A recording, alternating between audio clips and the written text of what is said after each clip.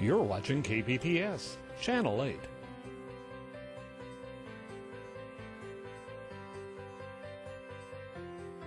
Production and broadcast costs for Sedgwick County Commission meetings have been underwritten by Sedgwick County.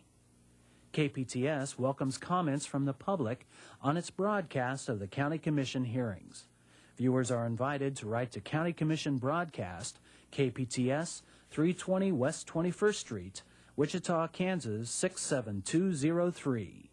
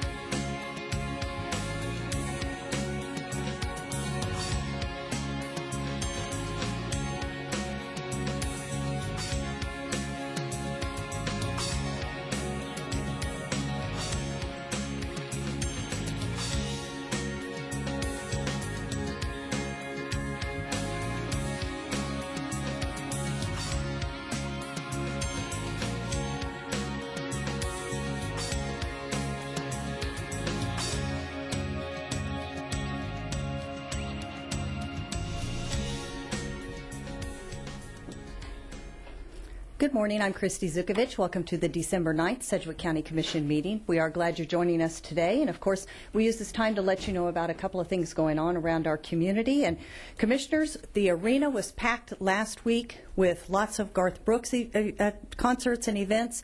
And this Saturday, it's going to be packed again because we got the Wichita State Shockers who will be playing on Saturday.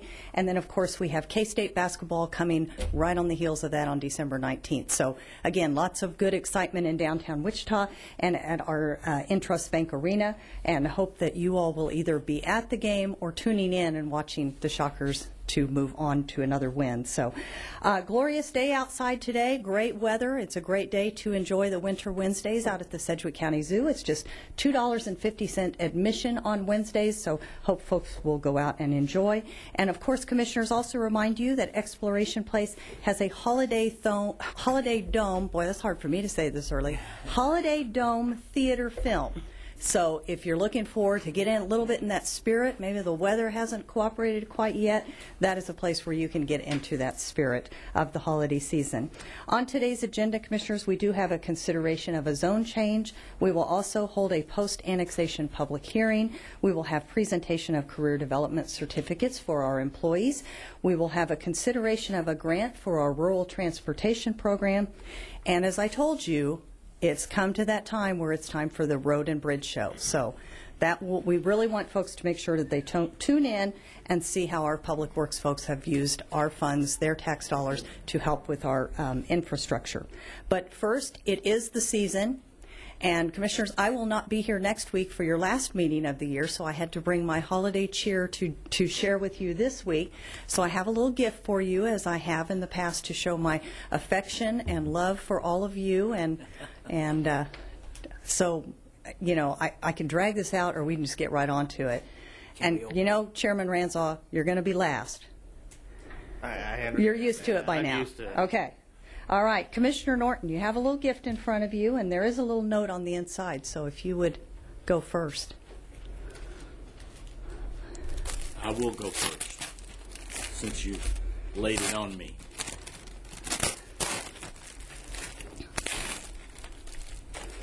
It's a pony. Well, I can't read it. White hair, don't care. And you bought it at Target, really? I did. I mean, is there that gift said you There is all a karma over it. in this world, is there not? There is. Thank you very much. You know, sometimes you get out there and you're looking for that one gift that has somebody's name written all over it, and that one had kind of your face, so that's why I went for it. Well, you know, this time of year, I'm so honored to have little kids run up to me and grab my legs and think that I'm somebody other than who I am.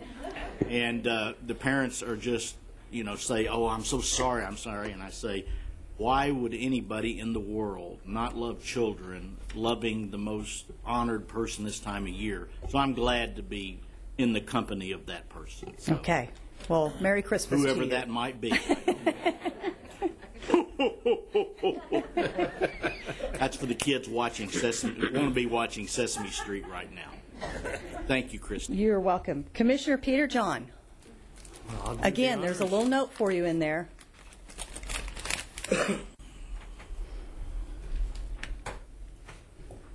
Maybe you'll win big and help us with our budget and its fake lottery ticket.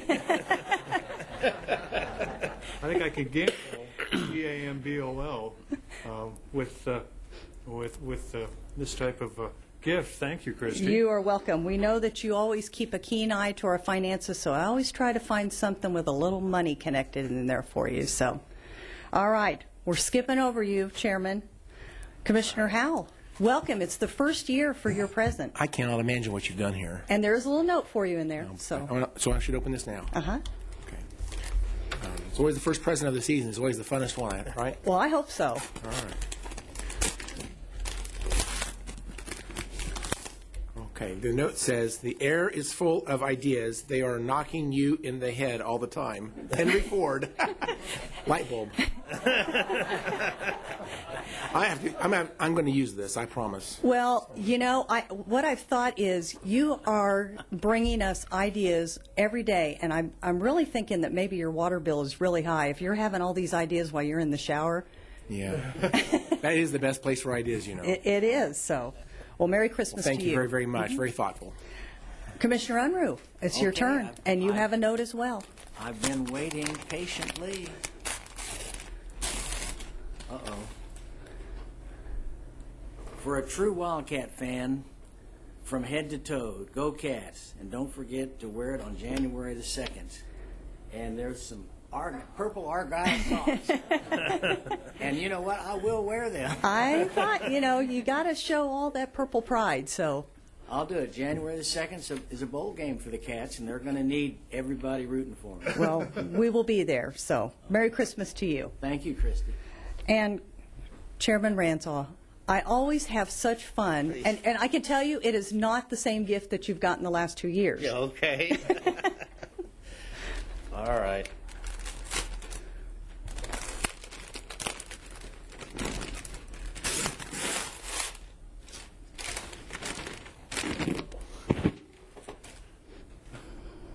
Coloring is supposed to help with stress.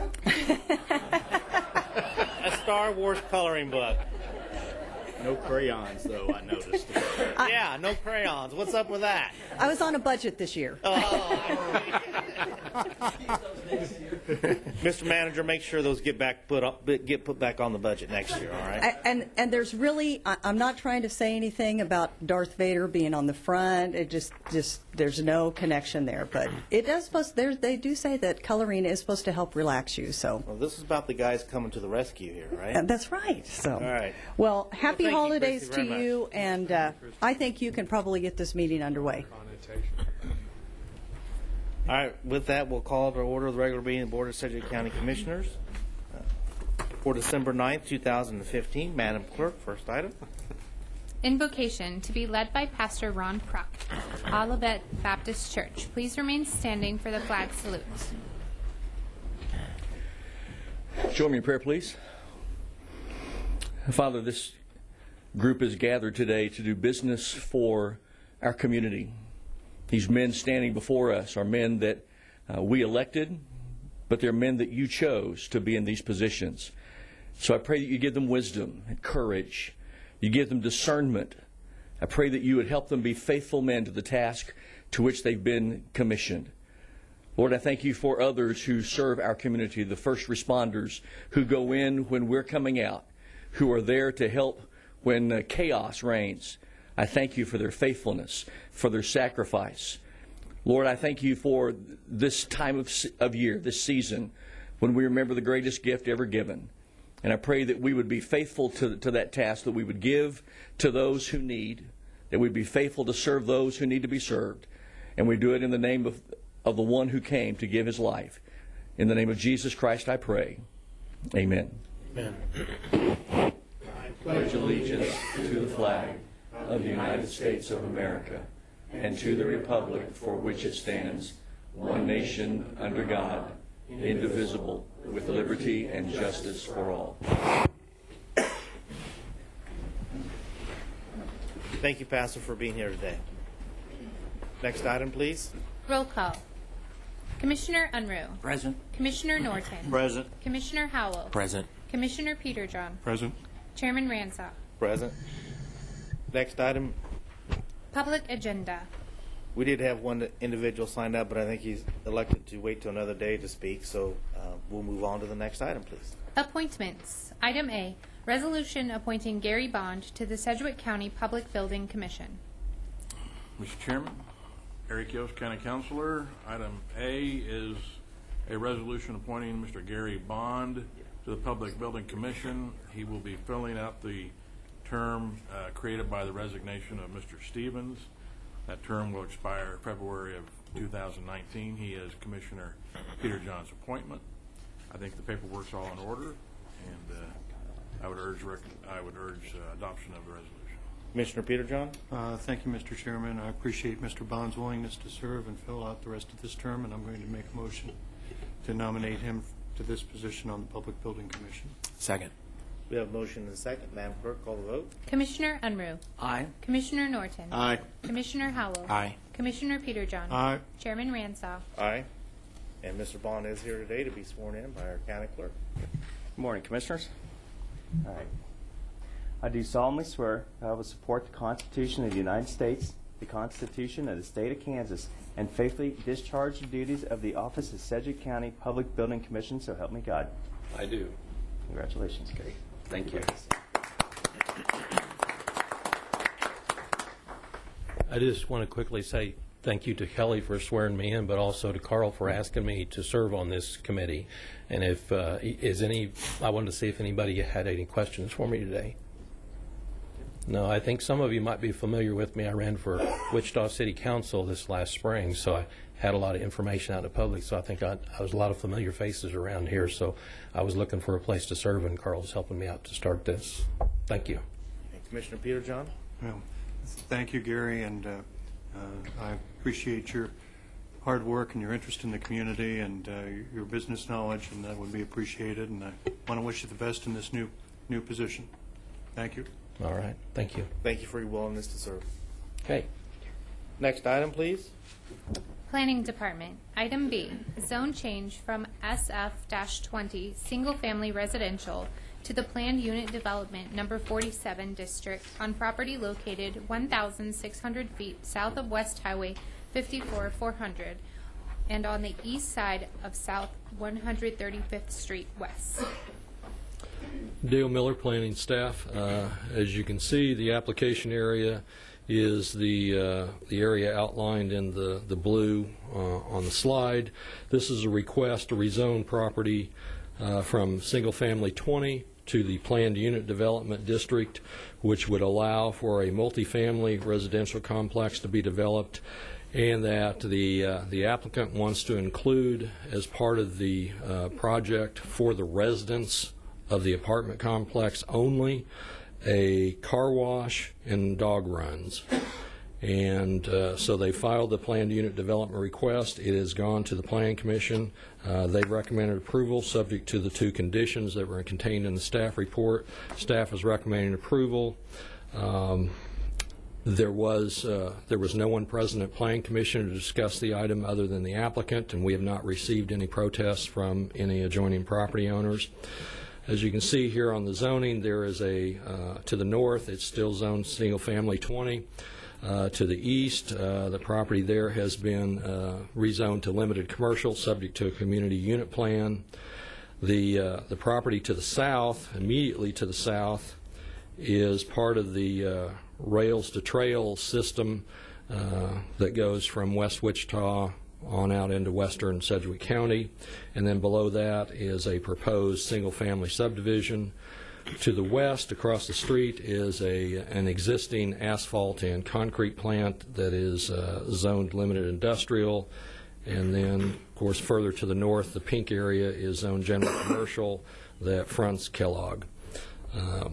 Let's see, I'll go to the site plan. If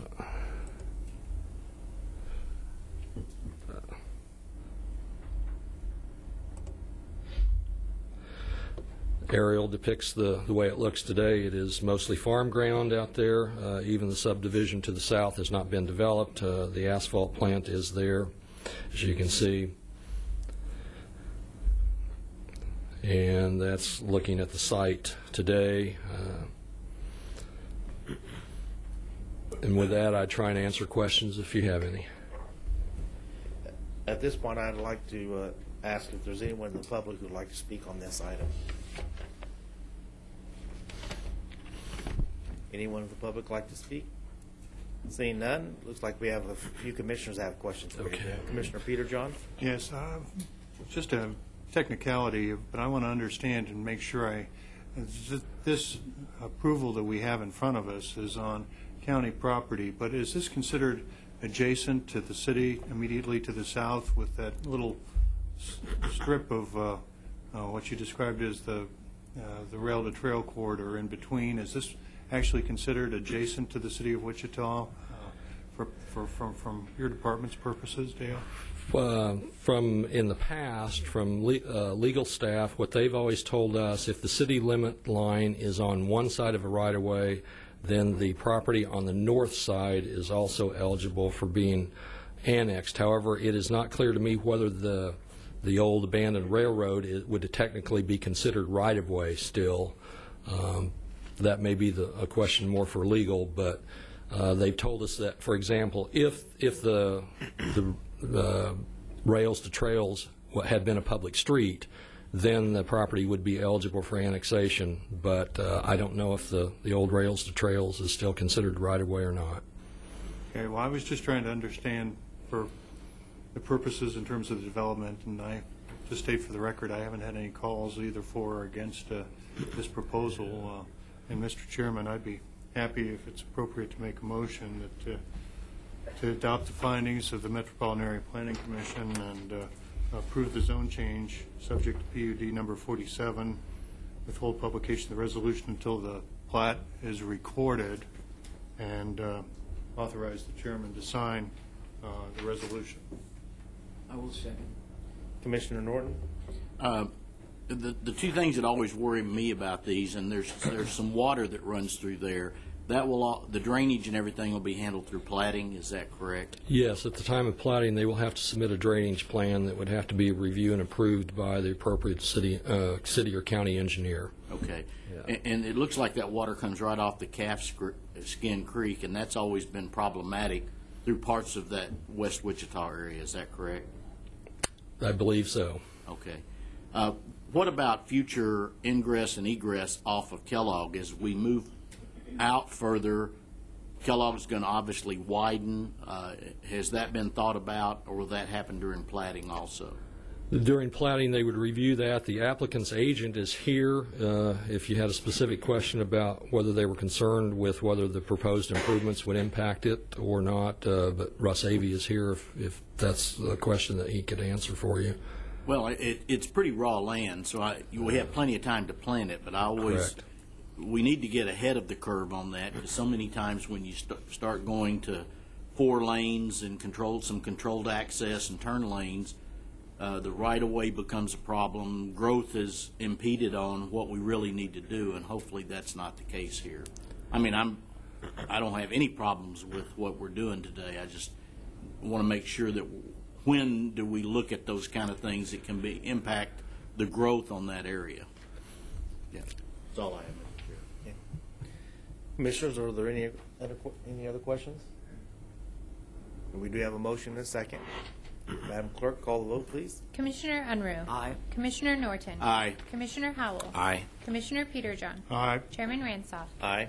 Thank you, Dale. Thank you. Next item, please. New business. Item C. Post-annexation public hearing. City of Wichita annexation resolution number 12-195. Good morning, Commissioners. Justin Wagoner, Assistant County Counselor.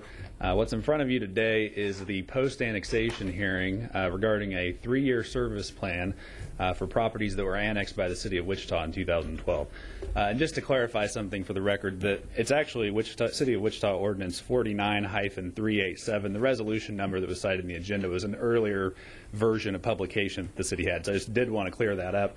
In referring to the map that's on the screen, the properties that were annexed are included in yellow, and then also the red portion of the road on 135th Street and also 21st Street is also included.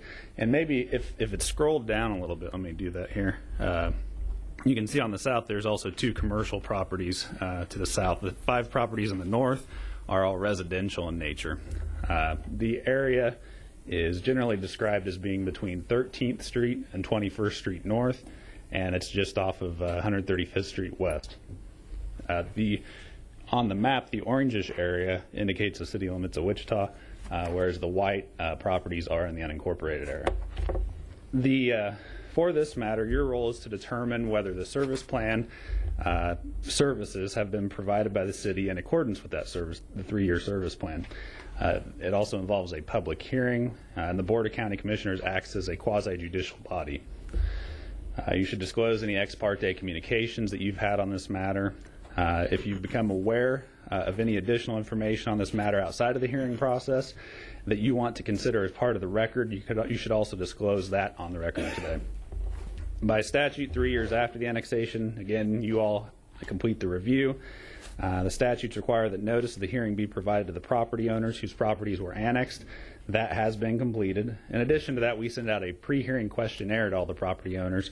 7 of those were sent out. The only response that we received was from the Sedgwick County Electrical Cooperative.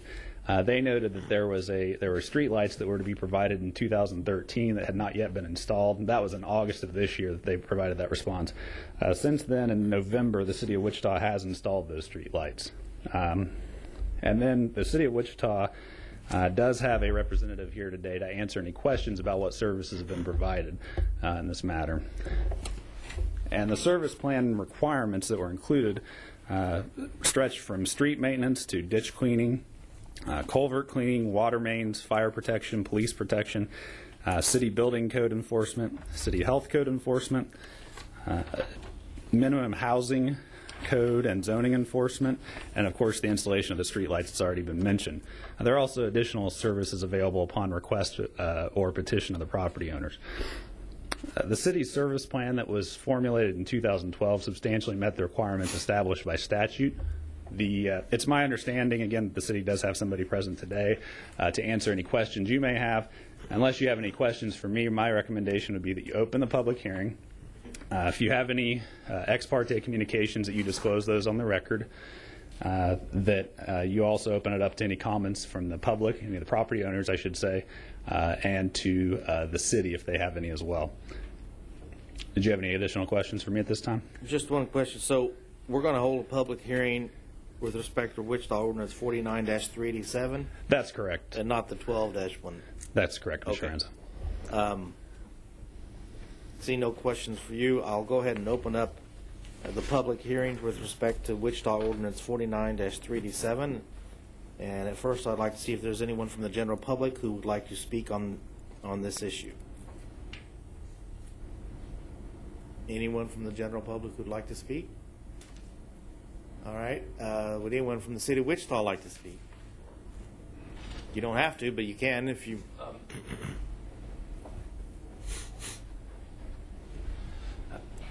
Mark Elder with the City of Wichita. I don't really have anything to add to that, but I will stand for any questions if you do have some. Okay, thank you. Commissioner PETERJOHN. Well, I can throw out a quick question.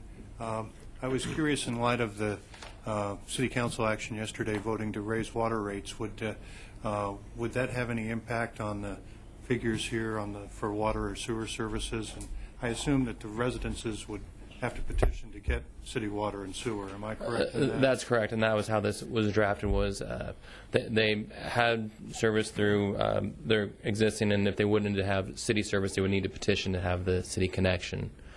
So if they were to petition, they'd be subject to the city's water rates. Did the rates change with the city water and sewer rate increase? I apologize. I did not catch that yesterday. As far I'm sorry? I apologize. I did not catch that yesterday at the meeting. But okay. Well, I just wanted to get it on the record. I mean, obviously, water and sewer services are an important part for folks on these hearings. Thank you. Commissioner Howell. Mr. Chairman, thank you, Mr. Chairman. I have another question for the same gentleman. Are there existing structures on these properties being annexed? I believe so. Those are 4 residential properties. So I believe they are. So there's 5 properties to the north on this map, and kind of a larger property to the south. Is there something on that larger property near the intersection on 13th Street? I believe that's the Sedgwick County Electrical Cooperative. Okay. I am curious as to why it looks like a sporadic selection of properties there on the north. You've selected 5, but then you skip 1. There's already 1 property already annexed, I guess. I'm just a little surprised by the selection of properties. Can you explain that anyway? My understanding, I was not the one that originally drafted this, but my understanding was those properties were needed to have the connection for the annexation. As far as if you look at the street, it's the abutting of that. As far as on the west side of 135th, it's already City of Wichita, but to continue the improvements along 135th north, you had to have city property to make that full connection. So it wasn't necessary to annex the rest of those properties to do those improvements, or to annex the street for the improvements, would be my understanding of that from what I've gathered. So the intent of this is there's going to be some type of city services run along that stretch? The intent of the annexation was actually to make the improvements along 135th, and so those improvements were done, and those properties are annexed in order to do the complete reconstruction of 135th north from 13th to 21st Street. Okay. And then the properties that are not being annexed, that are adjacent to the ones that are being annexed, are their structures there also? Again, on this map, I'm not seeing there's 3 properties right along the road there that are somehow different than the other ones. I did not verify that, so I can't give you a firm answer. I would assume that there are structures on there, but I can't give you a firm answer. All right. Well, thank you very much. Thank you, Mr. Chairman. Mr. Chairman. Commissioner PETERJOHN. If I could jump in. I'm very familiar with the stretch of 135th Street, and to answer Commissioner Howell's questions, there are residences along there, some which would not be added into the city, but the city has a fire station just north of this site on the east side of 135th, south of 21st, and the city has done a major projects both for stormwater and repaving 135th Street, and it's been a major city project. It looks really good. I'll give you a pat on the back for that. You can take across the street. I'll pass that along to the ones more responsible for those improvements. But to answer Commissioner Howell's question, that is a residential area, and it has been mixed, but it was also subject. There had been some flood issues back in 2009, in the spring of 2009, and I know our public works area, as well as work to get that fixed. I'm looking at Mr. Spears on that point. If he's got anything to add, he can jump in here if I get off track on it. But this has been an area that's been kind of in transition between being in the county and being in the city. And it's one place along 21st there where you can basically come into the city, leave the city, and then come back into the city of Wichita, all within a stretch of maybe about a mile or maybe a mile and a half of driving on 21st Street. So I do plan. Just for the record, I haven't gotten any calls on this, pro or con, on it, but I do plan to be supportive of the motion when it gets made, Mr. Chairman. Any other questions from commissioners? I don't see any. I'll one last time ask if there's anyone from the public who'd like to speak on this issue. Seeing none, I'll close the public hearing in regard to Wichita Ordinance 49-387 and reserve further comments to the bench. Commissioners, what's the will of the board? Commissioner PETERJOHN? Well, Mr. Chairman, I'm going to make a motion that we make the required statutory finding and take whatever approval is necessary and authorize you to sign any paperwork that needs to be signed. I will second. We have a motion and a second.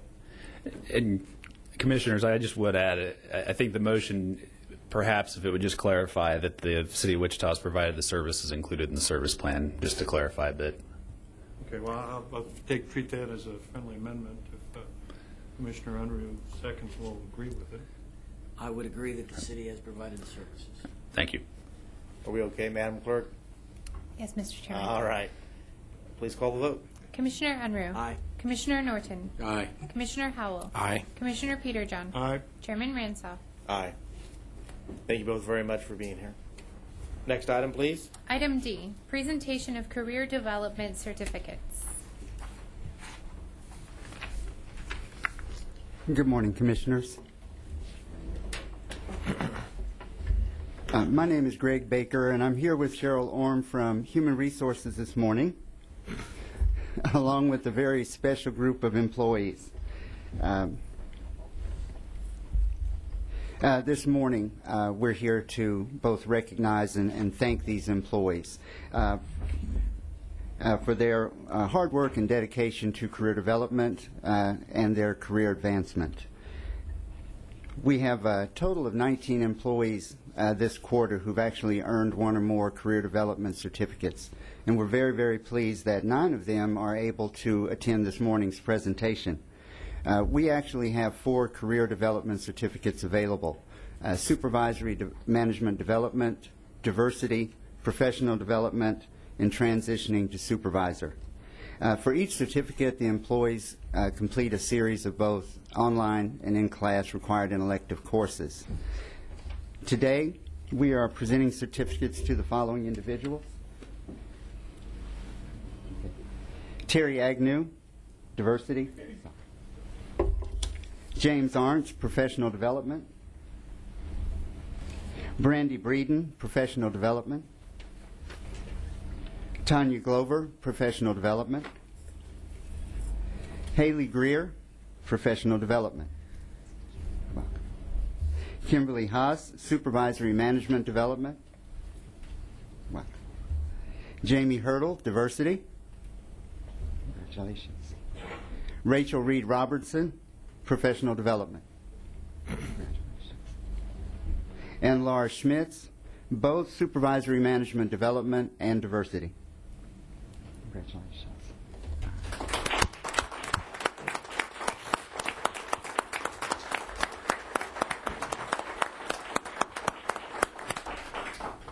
Thank you. And again, we'd like to congratulate these employees for their commitment to continuous improvement. We'd like to thank those who support the career development process, including their supervisors and managers.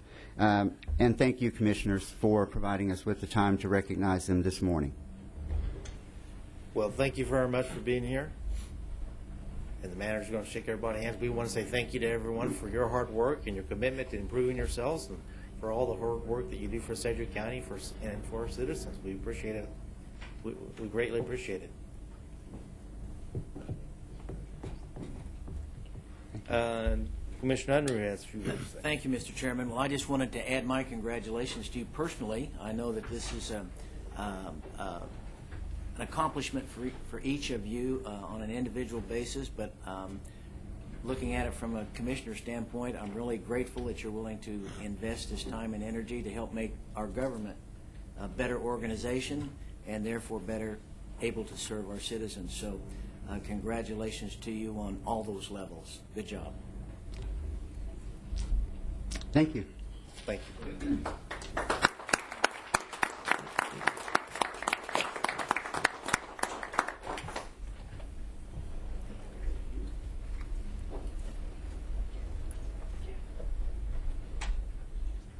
Madam Clerk, next item, please.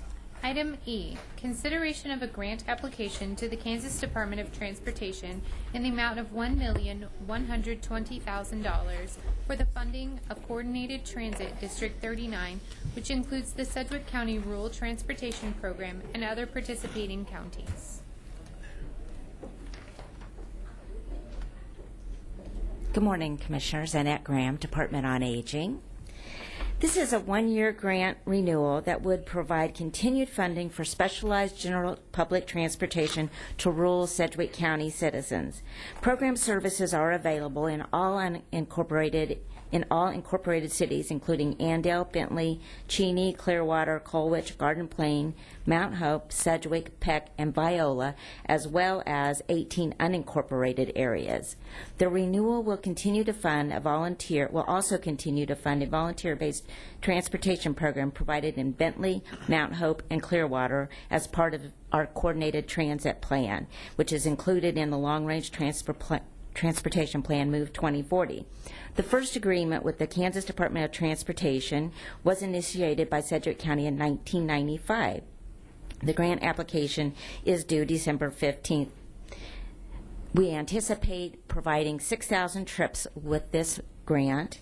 During the previous year, 70% of the riders were seniors and 28% were disabled and 2% were other, as this is general population services. The majority of rides provided through this program are for medical and critical care issues such as grocery shopping, social service agent thing, and other things like that. So that's typically how those program services are delivered. The budget that you have in front of you also, the total budget is $1,132,000. This also includes, this, along with the Sedgwick County application, it also includes funding for the District 9, which is a coordinated transit district, and it includes awards that will be administered through Sedgwick County as the state-designated District 9. This was changed during this year, and as you were aware, it included a larger number of organizations and counties this year. So the grant application provides for federal transportation funding for operation, administration, and capital assistance costs. Sedgwick County will be responsible for its matching funds only, as the other county agencies will provide matching funds for their awards independently. Sedgwick County Department on Aging mill levy funds were budgeted and approved in the 2016 department budget by the BOC on August 12, 2015, which included match for the Rural 5311 program. So you have some information that talks about the grant funding application amounts by county agency that flow through Sedgwick County Department on Aging. That includes $169,903 coming for Sedgwick County Department on Aging, $114,073 for Harvey County. Butler County is $101,420. The Cowley County Council on Aging, $208,724. The Harper County Department on Aging, $100,376. Kingman County Council on Aging, $60,120. Futures Unlimited, $194,664. City of Kingman, $78,413. Twin Rivers Developmental, $91,307, with a total grant amount of $1,120,000. And then the Sedgwick County anticipated program income is $12,000. That gives that total amount. For the General Rural Transportation Grant, that grant period begins July 1st, 2016, goes through June 30th, 2017. The grant amount is $850,000 from FTA, which is pass-through dollars through KDOT. That is for 50% operations, administration 80%, and capital. There are $270,000 state KDOT funds and $12,000 program income. The source of the matching fund is aging mill levy, and that includes the $107,404,000 and administration and $16,318 for fleet acquisition. I would request that you approve this and would be happy to answer any questions. Commissioner PETERJOHN? Thank you. For the record, could you go into a little bit more detail on location and Futures Unlimited and Twin Rivers Developmental, since there are two sums and they're fairly significant? I'll have my staff answer that detail. Thank you. This is Candace Donison. Good morning, Commissioners. With Cowley County, Twin Rivers is with Cowley County, and then also Futures Unlimited is with Sumner County. So. Thank you. No. Any other questions, Commissioners? Commissioner Howell? Thank you, Mr. Chairman. Thank you for the good presentation. Can you talk a little bit, there was a similar program that was just lost some funding from the city of Wichita. They made it, I think, a reduction of, was $105,000 that was transferred to the Department of Aging. There was a loss of funding that ends at the end of December, and that was for what is referenced as newly urbanized transportation program. And that was those communities surrounding Wichita that were based on the 2000 census were defined as part of the metropolitan statistical area.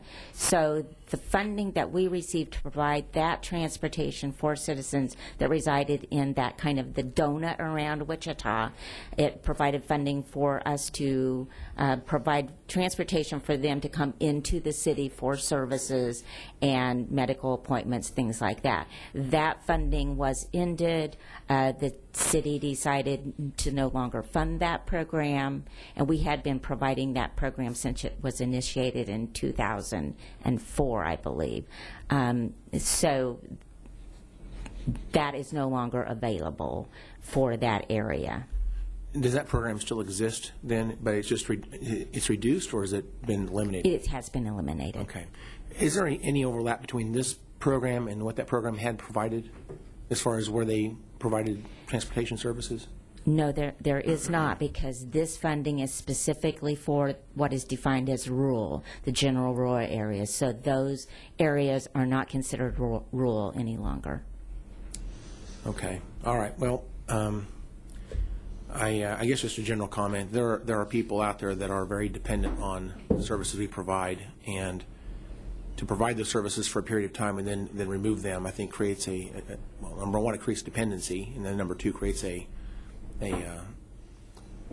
problem for those folks that are now dependent on that service. And so, to me, I'm very disappointed in the loss of service especially to areas in my district. Mulvane, I'm thinking about, I have a lot of folks in Mulvane and I think other places around District 5 that have used that other service, and I don't think this provides any service to the area in my district at all that I can see here.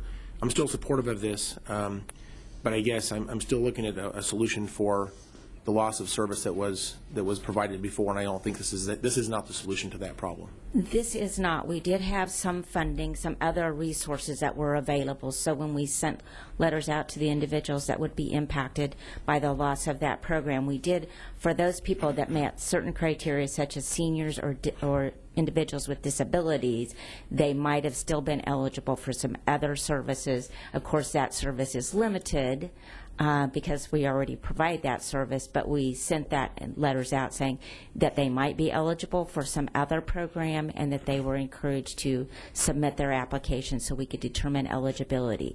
That would be seniors and disabled, and it would be for medical-only services. So the previous program was not limited to just medical transportation. Right.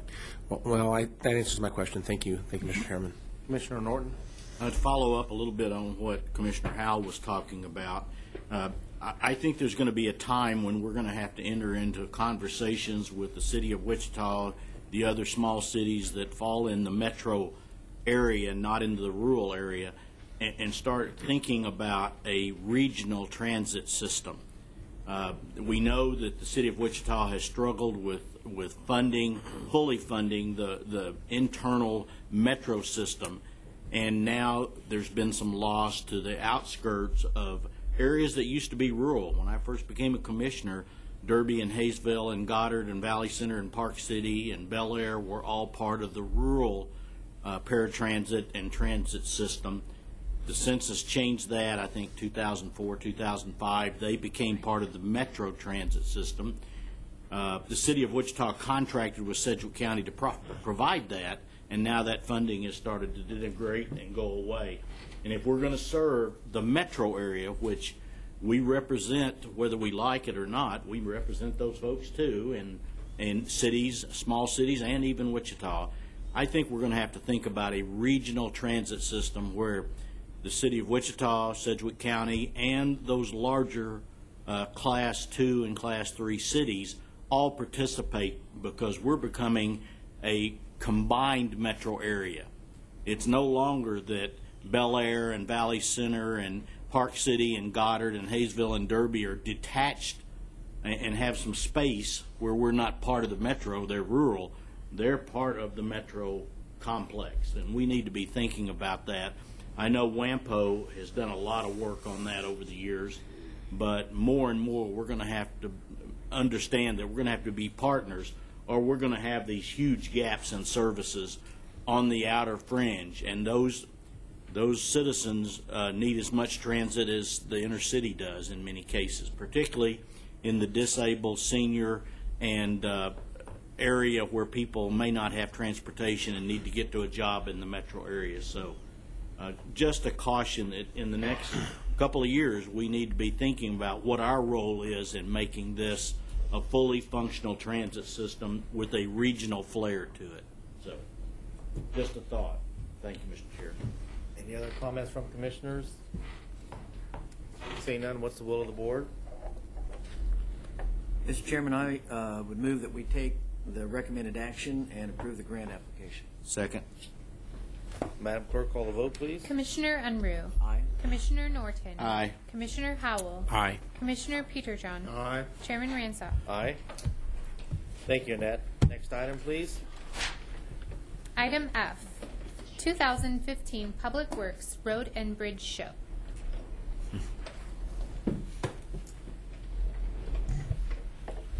Mr. Chairman, Commissioners, David Spears, Director of Public Works. I'd like to report to you on the projects that were constructed in the year 2015, including roads, bridges, and preventive maintenance. This year we completed 5 miles of skim coating and 14.5 miles of chip seal with our own county forces. In addition to these projects, the 2015 reconstruction program can be summarized as follows. 7.5 miles of roads were reconstructed by contract. 9 miles of roads were treated with hot mix recycling. 5 miles of roads had cement slurry treated base, or what we call super seal, were constructed. 5.5 total miles of asphalt rejuvenation were done. 55.5 miles of NovaChip was constructed. 11 miles of Bondtech was constructed. And then we had another new process. We had 2 new processes this year, and I'll get to those when we get to the show. 2 miles of roads were treated with cold mix recycling. 7 bridges were constructed by contract. 4 bridges were constructed by our crews, and 46.5 miles of rock shoulders were constructed. All of the projects are in accordance with Sedgwick County's capital improvement program. In total, improvements were made to 108 miles of the 550 miles of paved road that Sedgwick County is responsible for. That means that 20% of the county's road system was improved in the year 2015.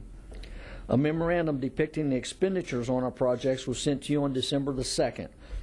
In general, $17,783,281 was budgeted in 2015. $14,655,326 was the total amount expended on the projects, so we were under budget by $3,127,955. And once again, let me remind you that infrastructure is a mother's milk of economic development. And I want to thank Mata Roman and Larry Sanchez for putting together this PowerPoint, and Larry did all the numbers. Now we're ready to view the bridge show, the road and bridge show.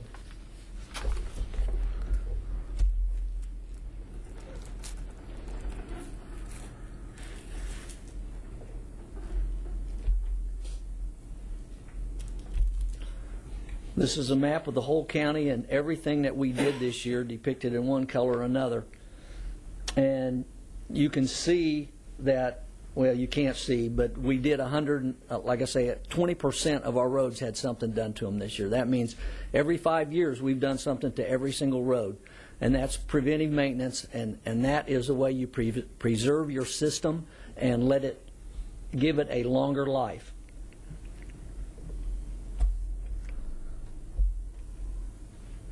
Okay, these are the roads by contract.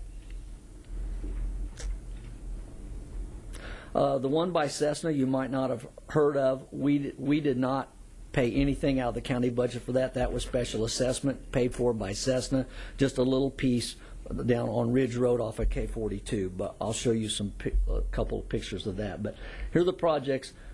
Maple between 167th and 199th West. Then the Cessna project I just talked about. 135th between 71st and 95th down to Clearwater, which completed, that was the next phase. We did the first part of 135th last year.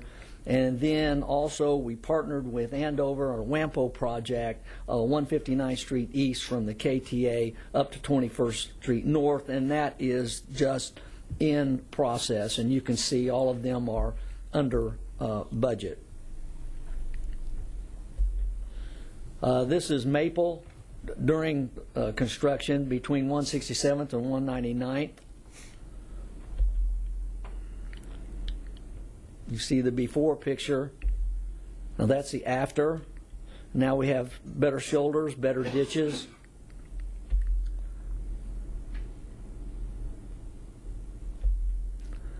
So budgeted 3.2. Corneo and Sons did this project and actual spent about 2.5. So we're under budget about $666,000. This is the little Cessna project, which just widened that out down to a driveway that Cessna had to one of their buildings. That's a before. There's the after.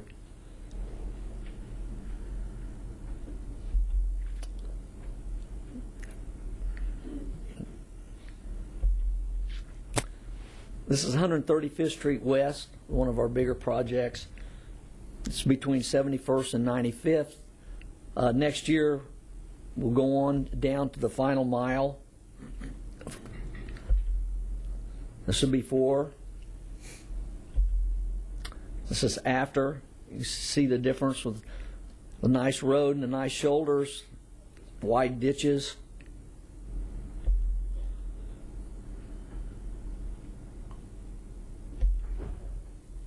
APAC did this project, $3.5 million budgeted, came in at about $3 million, savings of about $500,000. This is the county line road that we're partnering in WAMPO project with Andover. Basically what we did was each shared the matching portion of the money coming down from KDOT.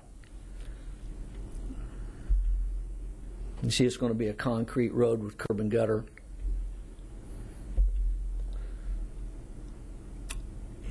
$4 million from KDOT on that, and our locals shared about $520,000 apiece, and we also had to get some right-of-way on our side. This is asphalt rejuvenation. This is a process where we use this mainly in curb and gutter areas, and the color repaving comes through, and they grind up 1 inch of the pavement, and they recycle that. That goes back down, plus another inch of virgin material on that. It's a very nice process. You can see before pictures here. This is up at Colwich, and there's an after picture.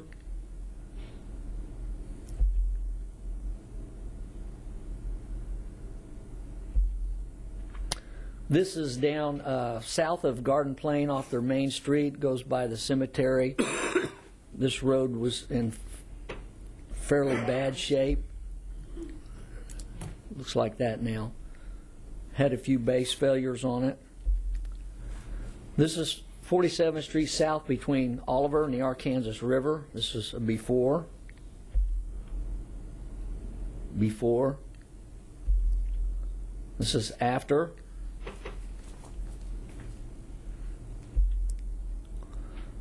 They also mill over at the edge where the gutter is so that the pavement is not above the gutter. It comes down flush with the gutter.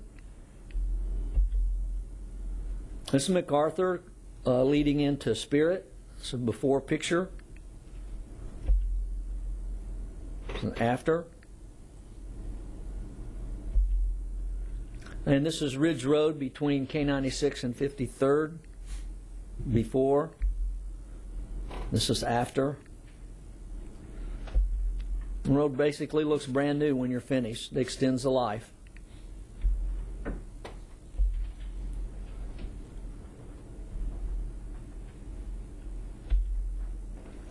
And that was Cutler repaving, budgeted about 1.3, just came in slightly under that.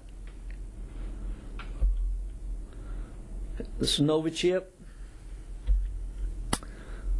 It's one of our favorite products because it works so well. It's only a ½ inch thick, but it's made of a coarse graded rock, and it's put down with what's called a spray paver. And a spray paver puts down the tack seal with the machine and lays the product right over that immediately. And there's all the locations. 55.5 miles of this.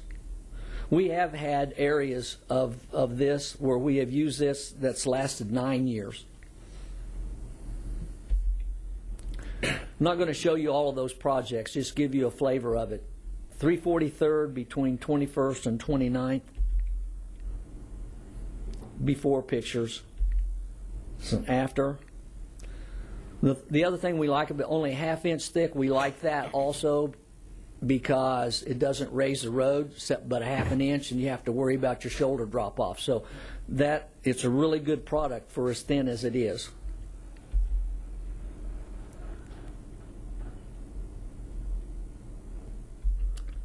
This is 391st West between 21st and 29th North. Oh, there's our guys blowing out the cracks. We do a lot of the crack filling before the project starts, which is very important. Some of the larger cracks, we have that contracted out.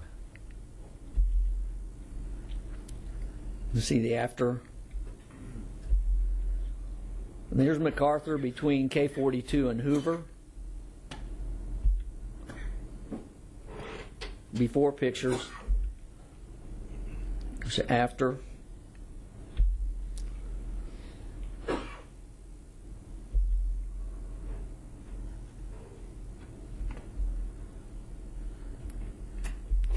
This is 167th West Colwich Road between 61st Street North and K96. There's a bad crack.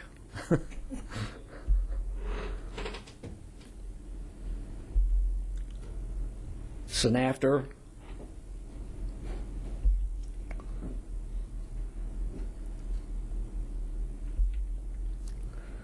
And this is hydraulic, about a ½ mile's worth up between 45th and 53rd. Befores. And after. The whole key to preventive maintenance is that you preserve your asset. You don't just let it deteriorate where you have to grind it up and start all over. So a small investment now saves a big investment later. County Park. Before. After.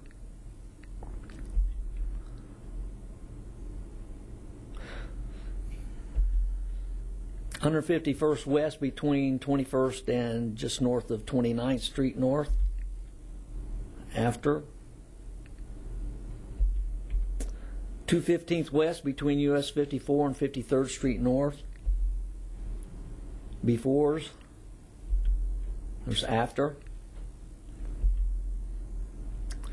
The other thing we're having to do now, after many years, is a lot of the driveways have a drop-off, and so we are doing any driveway that is asphalt, we build that up only to the right-of-way line. We don't go clear up to their garage or anything like that.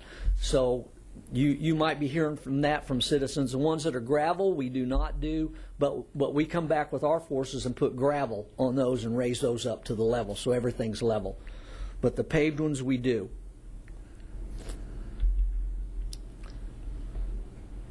This is another after.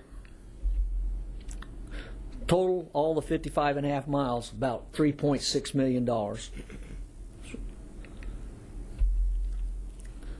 This is super seal roads. This is something that we've come up with and designed.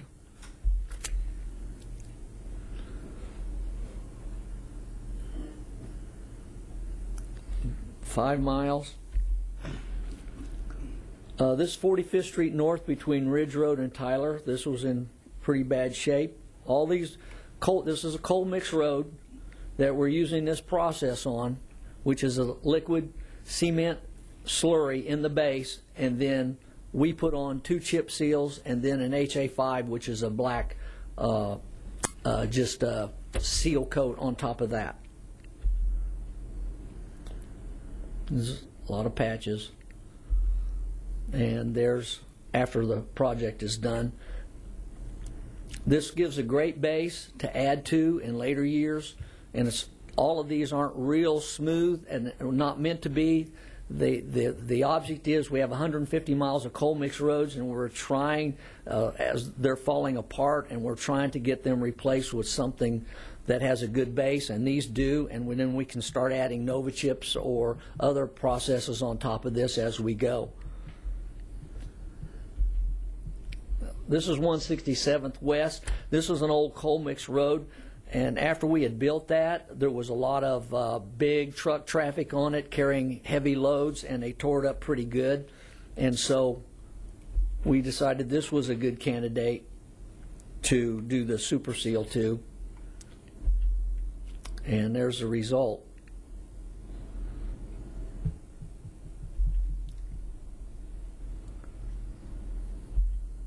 This is 87th Street South between Broadway and Seneca.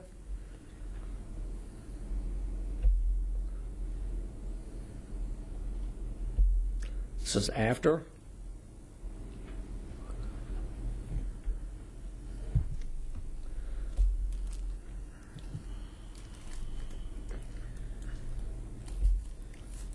This is 85th Street North between Webb Road and Greenwich Road. That's a before. This was a gravel road. It's a county road. That is after we put our chat seals on there. There's 2 chat seals on that. And then you put the HA5 on top, and it looks like that. Now this 37th Street North between Mays Road and 119th West was a project, partnering project with Mays, Wichita, and the county. You can see how bad this was, the dust on the road, potholes. Drainage is bad. So you can see the property on each side of the road is higher than the road, and that's not good. Same case there, washboarding, bad drainage. This one we're finished. And Mays they're very happy with it, and so is Wichita. And the reason it's 3-party is because each one has a little bit of that annexed by it. Mays has some, Wichita has some. The road was township. The county actually did not have any of the road. And Mays is going to maintain the road now that it's finished. And there's their contribution, and then our contribution was the seals and the HA5 on top.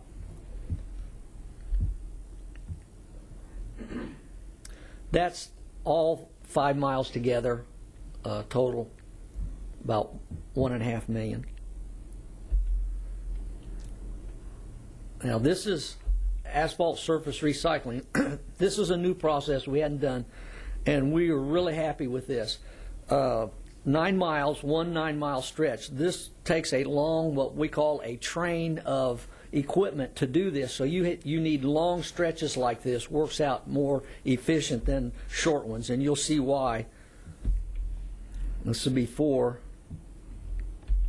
Now that's the train. That's each piece of the equipment there. If I don't know if I can. Whoops. I'll go back. Looking for the mouse. Maybe you can't see that. But the first vehicle, each one of those has a heater and a propane tank on top. There's 1, 2, 3, 4. And each one of those heats up a 1/2 inch of the pavement. And then there's a grinder behind it that grinds it up. And that's as deep as they can go, because this is hot mix and it's very strong material, hard to get through. So you can see here where that yellow piece of equipment there, this is grinding up the machine. What's in front of it there was heating it up, and so then they have a grinder behind each one of these heaters that does. We went down 2 inches, so there's 4 of those. And all this does, it recycles. It takes up 2 inches and puts the 2 inches back. They rejuvenate it and put it back. There you see the big black tanks on top. That has a rejuvenating oil in it that puts it back in. It comes out as a windrow. See it there in the middle, right here. And then this white machine is a lay-down machine, and it goes out the back of that, and then it goes right back down on the pavement.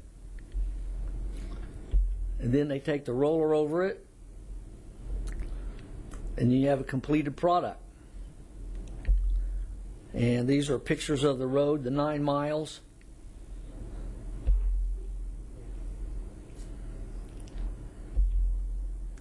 This also, it stops a lot of the cracking when you do a process like this.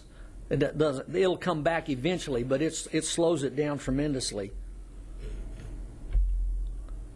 And that was $953,000 budgeted and came in just a little over $900,000. So 9 miles, you're looking at, you know, a little over $100,000 per mile for that, which is a really good cost, and it looks new. And we're going to use that again next year on a long stretch going towards Clearwater.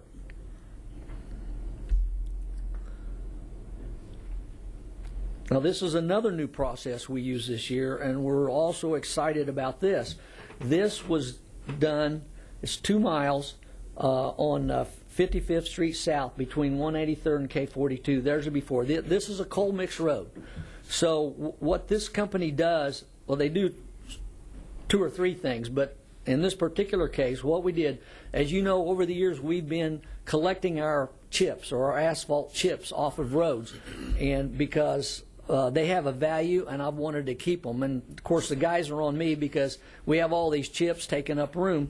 And so we finally found a process that there's been many come to our attention, but this one we thought would work, and it does.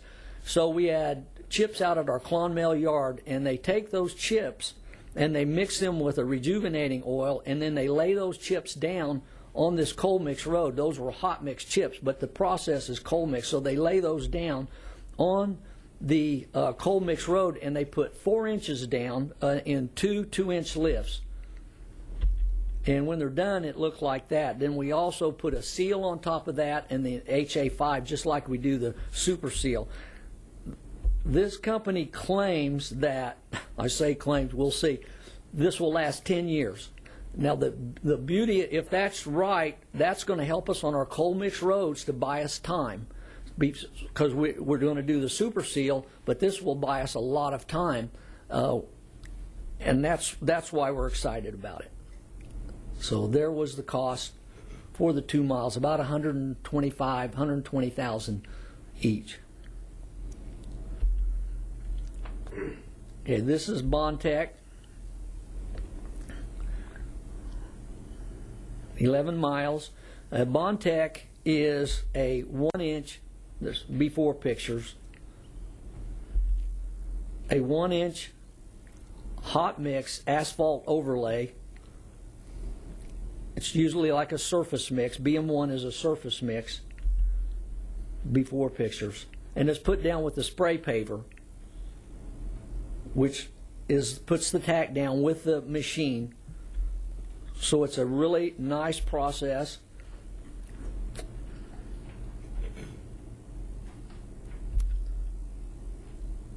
Like I say, it's 1 inch thick.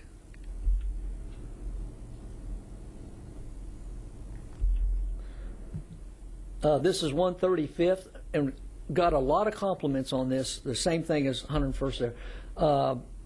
Don't really know why that happens, but sometimes on certain roads people call in. I don't know if it's the amount of traffic or what, but might have just happened to be out there when our guys were trimming those trees also. That's our boom mower that flips to the side, and you can trim trees with it. But this is a before. Now that's the after.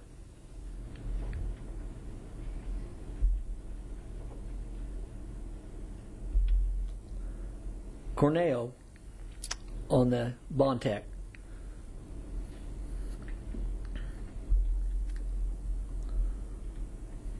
Rock shoulders, we do this every year, safety thing. Some places we don't have very wide shoulders because we don't have a lot of right-of-way. But we generally do 40 or more miles each year. Those are all the locations this year. That's the shoulder machine. That's a picture of the process. You see our truck dumping the rock into the shoulder machine. Shoulder machine, you can see some of the rock out there to the side, and then the broom is right behind it and sweeps off the road. You can see the next truck back there getting ready to come up after this one's gone. And that's county forces, about $90,000 we spent on that this year. Okay, bridge projects.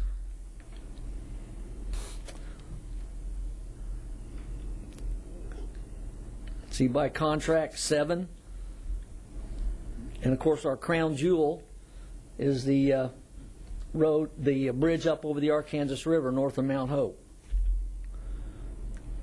Here they are listed, what was budgeted, and they were all under budget. We'll go through them now. It's kind of dramatic, some of the pictures, how bad some of them are. Some of these were built clear back in the 30s. We have 582 bridges that we're responsible for.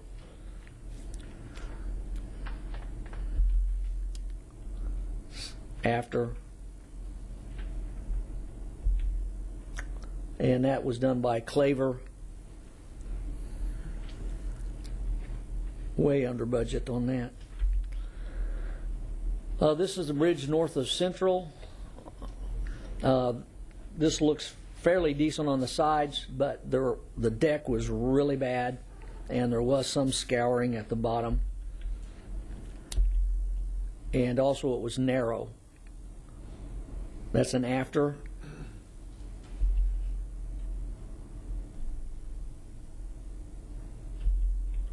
King Construction, actual cost almost $400,000. 183rd between 47th and 55th South, that's a before. That's the after. And Donlinger did that project, $283,000. 93rd North between Broadway and Seneca.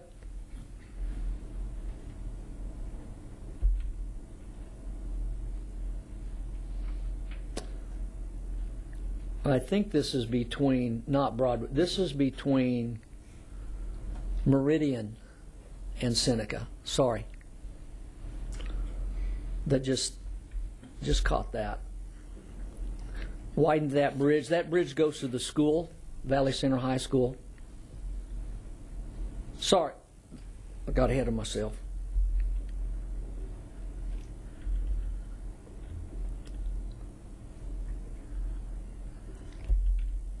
Okay, this is a different one.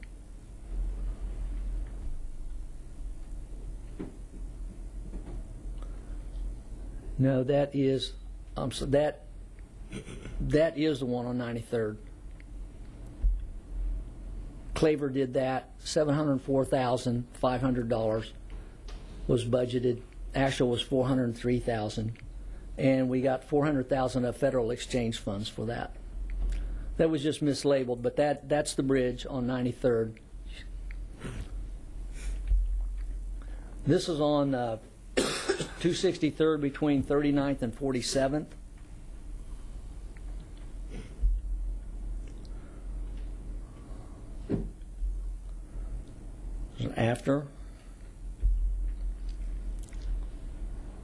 After picture. King Construction, $800,000. 103rd South between 71st and 79th. Before. There's after.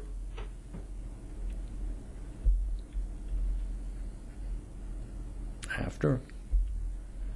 King Construction, a little over $900,000 cost. 279th between 109th and 117th. Like I said, this is our crown jewel up over the Arkansas River north of Mount Hope. Very big project. Some befores. Had a bad sufficiency rating, very old bridge. After. Well, we had a ribbon cutting on that, and that's a picture of that.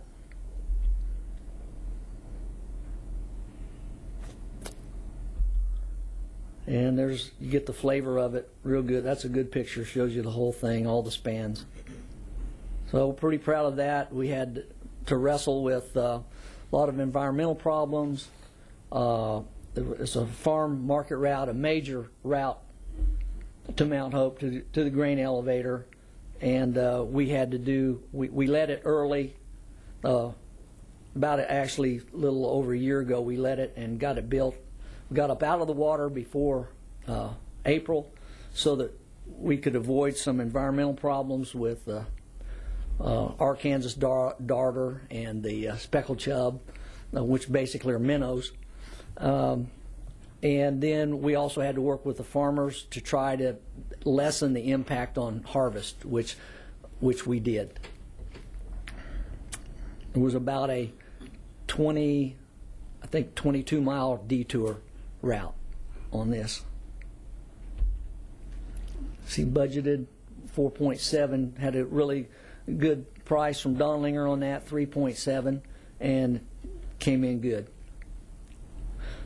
We were very pleased with that. Here's in-house. You can see we built 4 bridges, which are the little triangle. The blue dots are maintenance that we did. Wanted to show that also, which takes a lot of time. There are the bridges. You can see the bridge maintenance, the bottom line, 41 locations. About $87,000 we spent in various ways of maintaining bridges. I'll show you a couple. This is a before.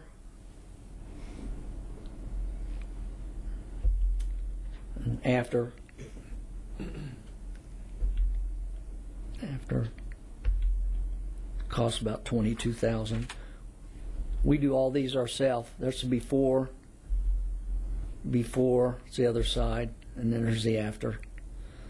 The nice thing about these precast boxes, you can put them in pretty quick. They're already built, so you just set them, you dig the old one out, put the new one in, and you have not a lot of disruption to traffic over a long period of time. It's fairly fast.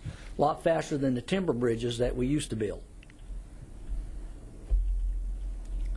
about 25,000. There's a before, 119 South between Meridian and West Street. After.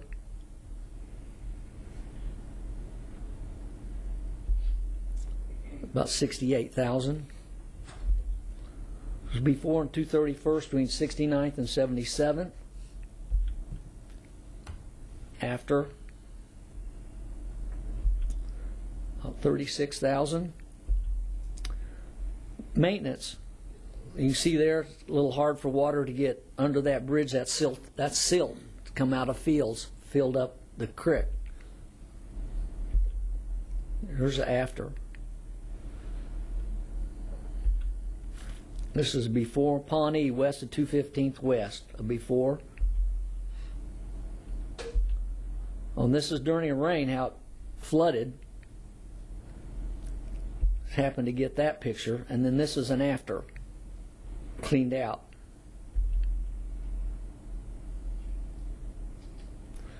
You guys do a great job out there.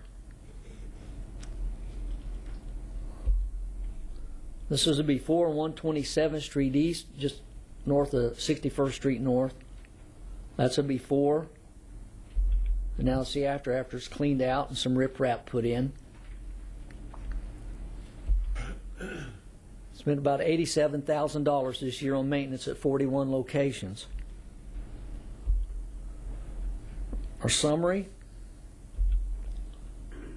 That's the amount budgeted totally, almost $18 million. There's the actual cost. Under budget, about $3 million this year. Once again, there's the map of everything we did.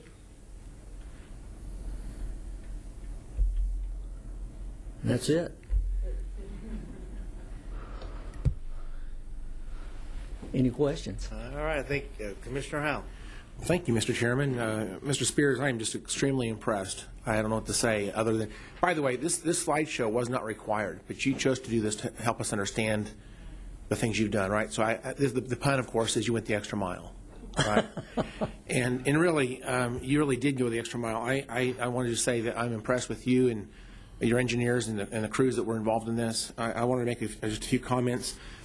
I don't understand all the different technologies that you just talked about, but in every picture I saw, those roads look safe, and I like them. They look like the high-quality roads that I would like to see in our county. I think our county stands out across the state and maybe even other states. We have, I think, some of the very best county roads of any place you could probably go and compare. And so, you know, I know there's other jurisdictions around here that have trouble with the road maintenance, but we have been very good in Sedgwick County in being proactive. And I just want to say thank you for being aggressive and proactive and thoughtful and conservative and smart as you spend money. I noticed every one of the projects that you listed showed that they were under budget. I think that shows a job well done. A couple of other quick comments. I would say there's a drastic difference between the before and the afters. I mean, those were projects that needed to be fixed. And so I'm so glad we had the money and budgeted the money and paid attention to those things. As you said, this is economic development because people come here, they see the great roads, they want to travel on those roads, and they have confidence in them. I also noticed you had a huge diversity of contractors, which I think is really impressive as well. We have a lot of really great contractors who are involved in partnerships also with the city of Wichita and other cities around the community that had invested in some of the projects. But the diversity of contractors just say we have a lot of really good folks that are involved in these projects, and we're pumping money into this economy through these projects as well. And then I wanted to say that you know, I know we had a lot of discussion during the budget cycle about investing in our roads and staying ahead of all this. To say that you've touched 20% of our roads, I think is extremely impressive. Some of these roads need a little TLC every 5 years or so, and so if that's our benchmark, then we're staying ahead of it and we're keeping up and we're taking care of what we've invested in the past. And it's important that we spend that money because if you don't spend it now, the expenses explode down the road. You've got to take care of it now, or otherwise it becomes unmanageable. And so to budget $17.7 million and then come in $3.1 million under budget, I am just extremely happy. I wanted to say thank you for what you do, and I really do appreciate the folks that are involved in this. And I'll stop talking, but I just want to say thank you, thank you, thank you. And it's a great Christmas present for the county. Thank you so much. Thanks for those comments. Commissioner PETERJOHN. Well, thank you. I'm going to segue off of Commissioner Howell's comments because I didn't extend it to all over 100 employees down in Public Works because there's a variety of folks. Dave's up front with us today, but there's a lot of other people behind you. And I can see at least one of them behind Dave right at the moment too, right, Mata? But there's a lot more too, and wanted to point that out. And I enjoyed the pictures for the. I really appreciate the hard work in terms of trying to minimize the impact for folks. I think of the Burmack Road Bridge north of Mount Hope over the Big Arkansas River. It was a big challenge for the folks in the area, and there was a lot of concern in terms of disrupting because it's just absolutely vital. There's farm folks out there who have property on both sides of the river, and it was a big challenge to have it closed, and we managed.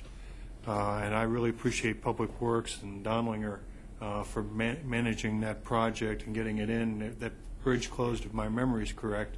It was about the second week of November last year, and it reopened about the third week of September this year. So it was less than 11 months, and that made a difference. But Mr. Spears, I'd like you to take a minute to talk, just for the record, and discuss the fact, because you mentioned that a number of these projects were in some of the smaller third-class cities, and how the county's responsibility for taking care of roads that are within some of those smaller communities when they're a section line road, and kind of get that on the record, because there's been a lot of talk in terms of what we're doing, but Sedgwick County's got a big role not only for the townships with the bridges, but these section line roads too. Well, the class of the city is irrelevant, whether second or third class. What the relevant number is 5,000 in population inside the city. So any city under 5,000 population, the county is responsible for the connecting link,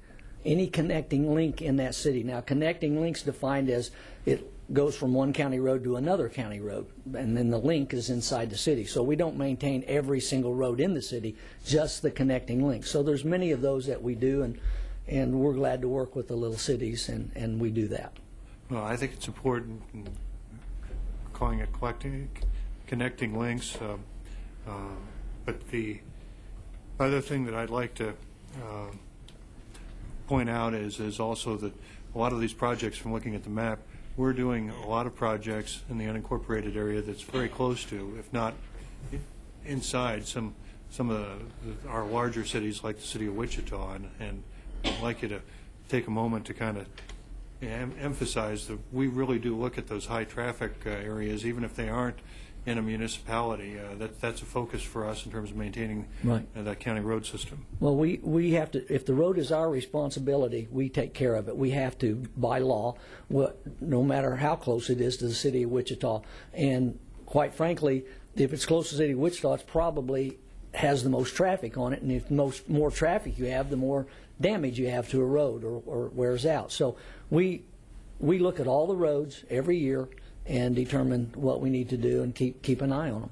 Now, we are not building any 4-lane roads because of the expense of that. Now, we used to do that years ago, but what we're doing is taking care of what we have, and if something needs to be replaced, we replace it like if it's a 2-lane, it stays 2-lane.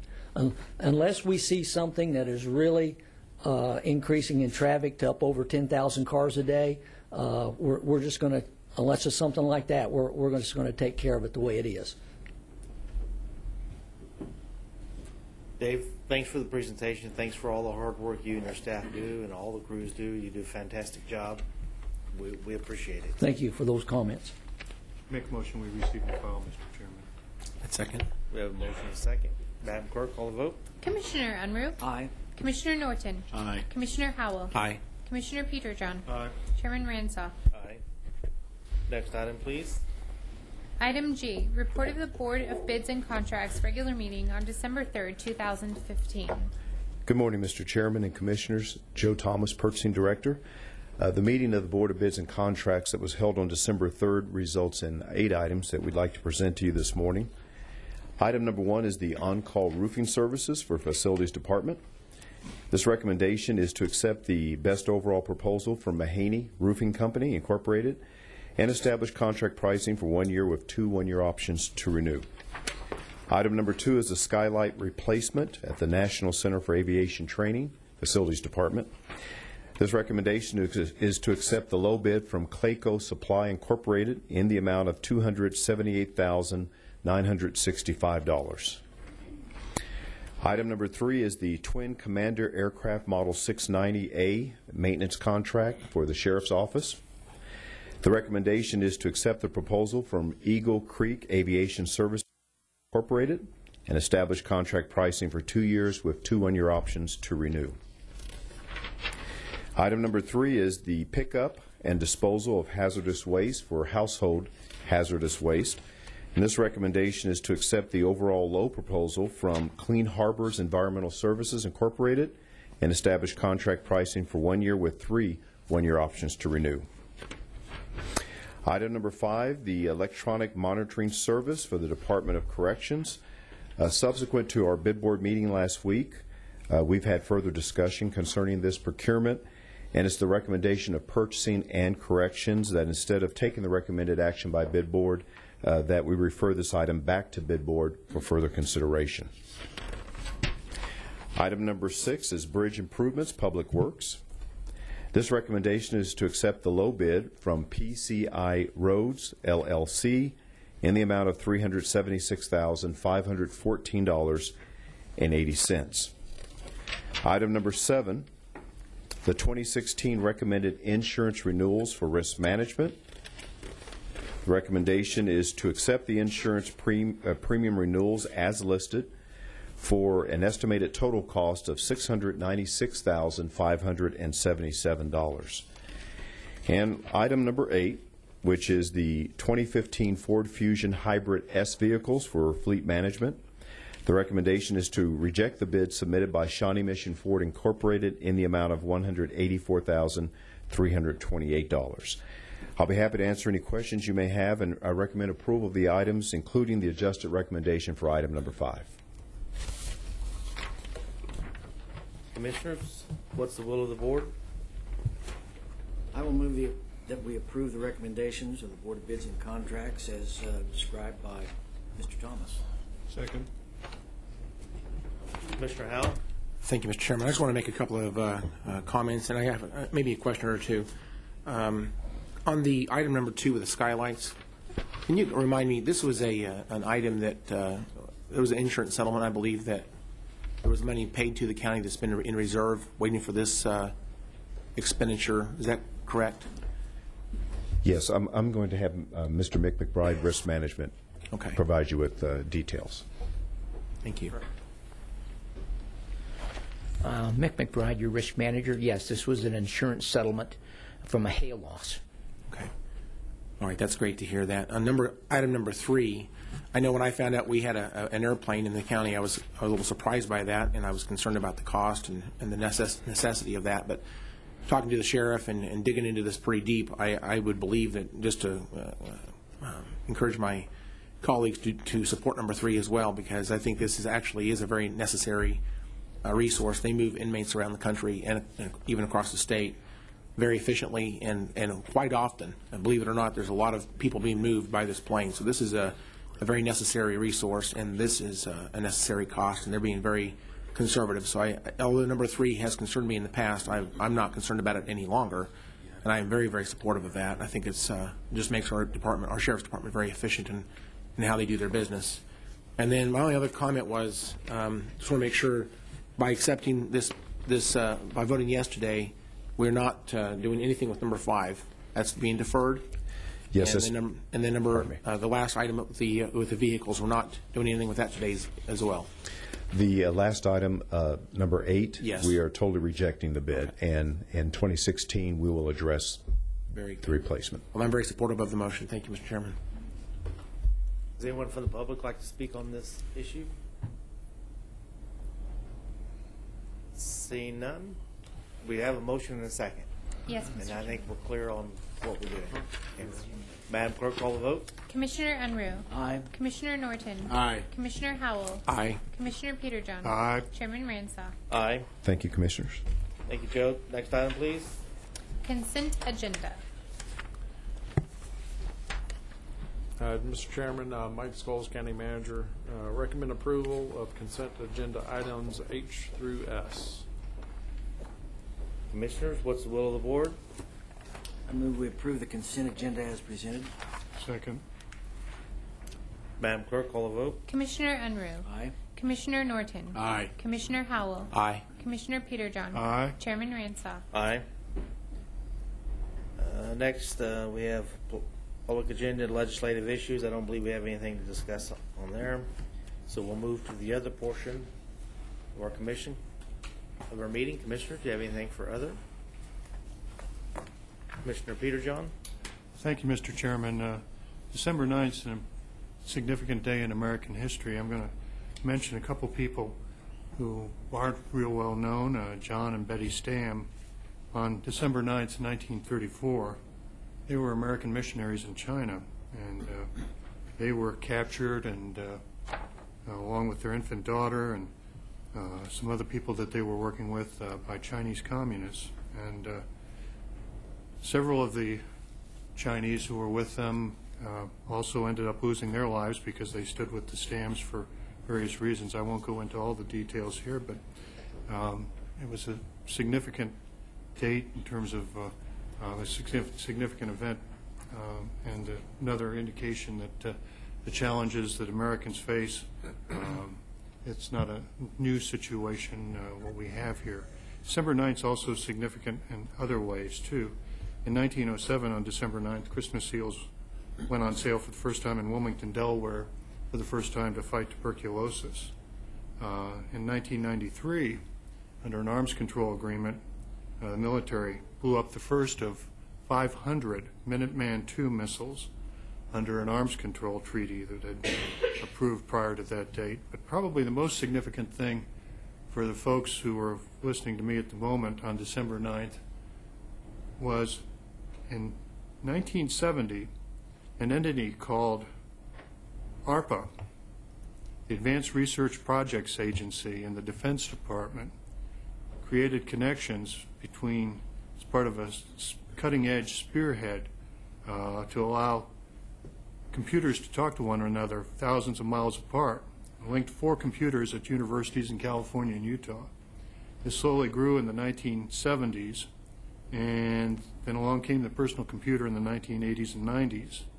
In 1989, a British computer scientist, Tim Berners-Lee, used that foundation to create the development of a system that allowed people to navigate what became called the Internet using pages of text and images on a computer screen, what he called the World Wide Web. And so our world hasn't been the same in that regard, and we've got literally billions of people who are now connected online because of events that started on this date back in December 9th, 1970. I wanted to get that historic point onto the record this morning. Thank you, Mr. Chairman. What would we have done without Al Gore, huh? Oh, wait. No. Thank you, Commissioner. Anything else for other? Seeing none, I do believe we have need for executive session. Commissioner Peterjohn. Thank you, Mr. Chairman. I move that the Board of County Commissioners recess into executive session for 15 minutes to consider consultation with an attorney for the public body or agency which would be deemed privileged in the attorney-client relationship, and that the Board of County Commissioners return to this room from executive session no sooner than 10:55 a.m. The executive session is required to protect attorney-client privilege in the public interest and protect the county's right to the confidentiality of its negotiating position in the public interest. Second. We have a motion and a second. Madam Clerk, call the vote. Commissioner Unruh. Aye. Commissioner Norton. Aye. Commissioner Howell. Aye. Commissioner Peterjohn. Aye. Chairman Ransah. Aye. We'll now move to executive session.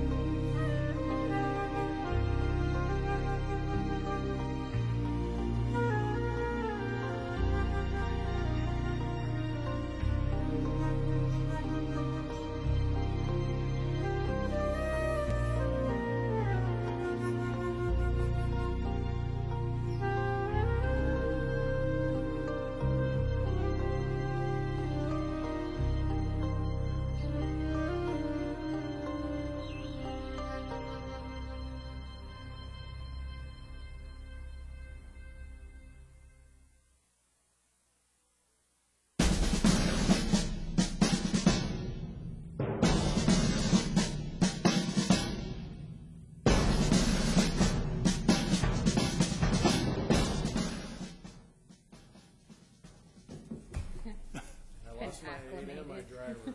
What do you do? Doesn't seem right.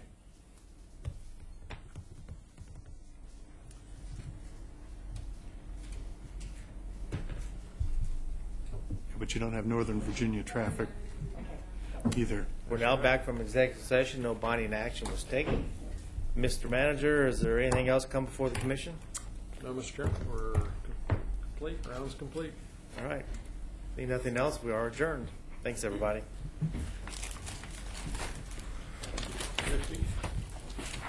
You overlooked our business.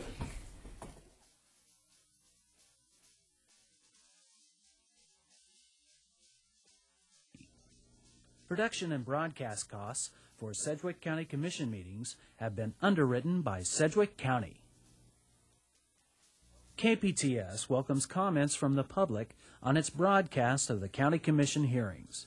Viewers are invited to write to County Commission Broadcast, KPTS 320 West 21st Street, Wichita, Kansas 67203.